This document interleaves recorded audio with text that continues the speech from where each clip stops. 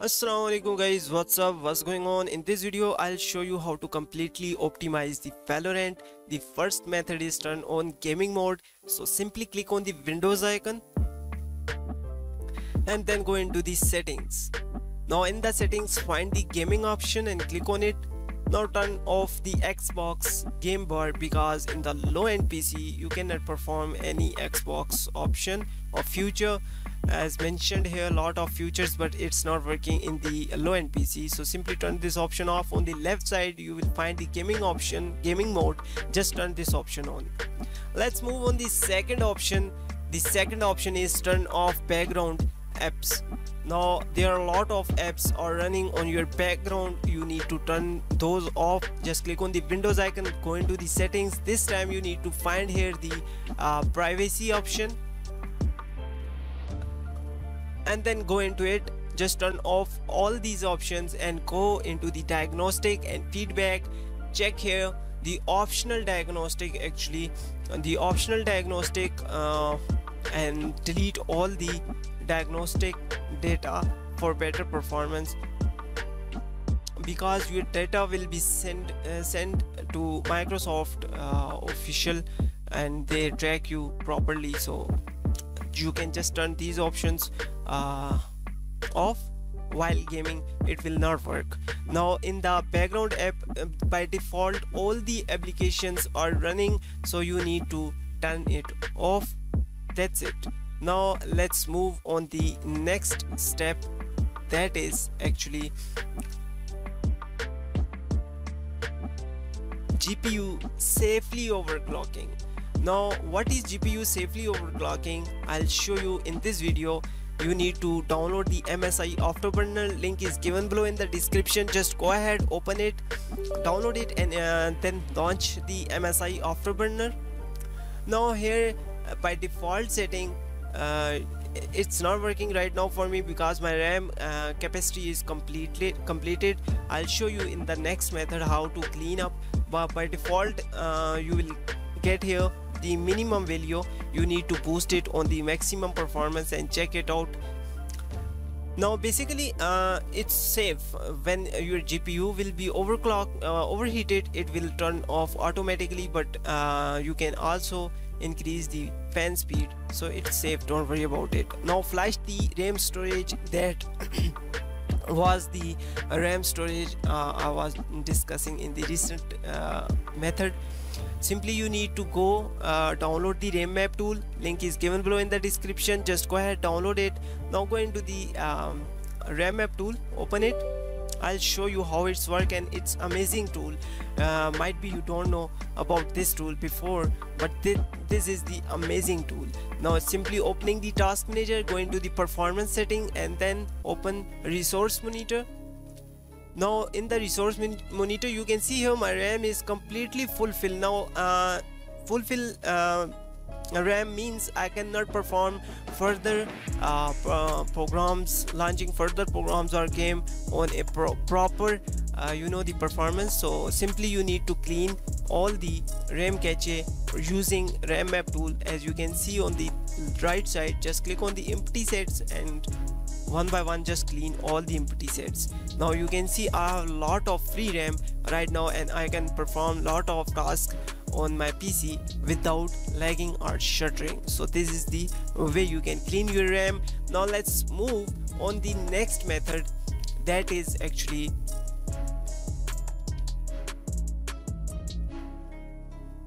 Nvidia FPS boost settings. Yeah, exactly. Nvidia boost settings is a setup in your Nvidia settings. Simply open your Nvidia control panel. Just right click on desktop and click on the Nvidia control panel.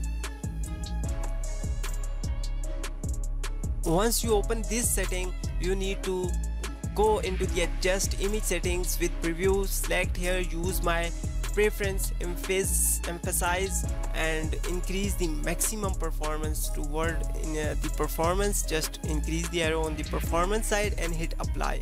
You can also make smoothness in gameplay, just clicking on the change resolution and use the native resolution that will provide you more fresh state, means your monitor rate. Now as you can see, now my refresh rate increased on the 85 Hz. So this is the method to increase smoothness in game. Now I'm not applying right now because I'm using 1600x 1200 resolution and recording my screen, so I cannot apply right now.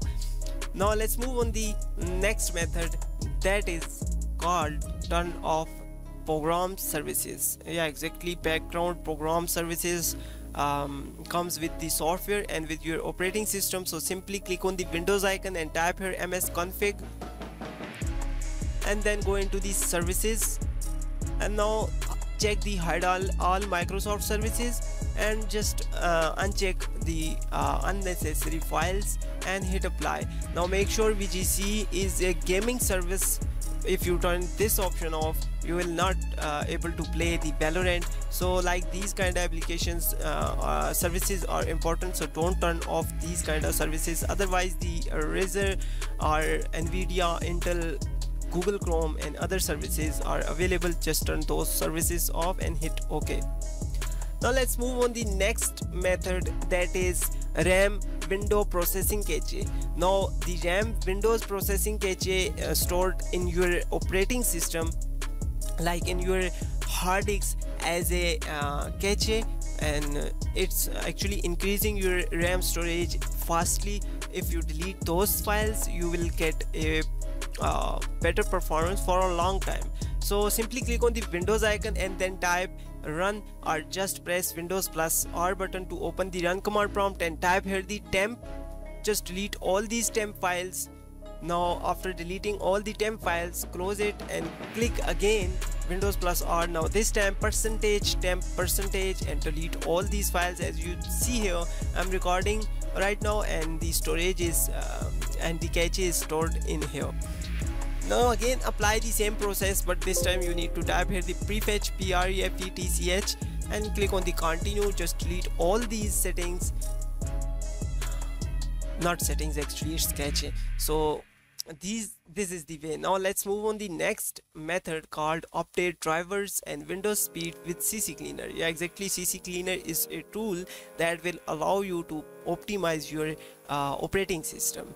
Now simply if you don't have the Ccleaner latest version, then just contact me on my Facebook account. I'll provide the link in the description. Just contact me. Now first go into the update drivers and scan for your drivers. Now here I have only one driver for update, the audio driver. Simply you can scan again for all the drivers. Might be the next time you will get more drivers update. So simply click on the scan again button. It is now checking for any out of date drivers. After this process, you will get here the list of the drivers that need to update. So you need to select all the drivers for update and then click on the update all. Now it's updating. Just go into the performance optimizer. This is the awesome tool, guys, now available in the Ccleaner 6 version.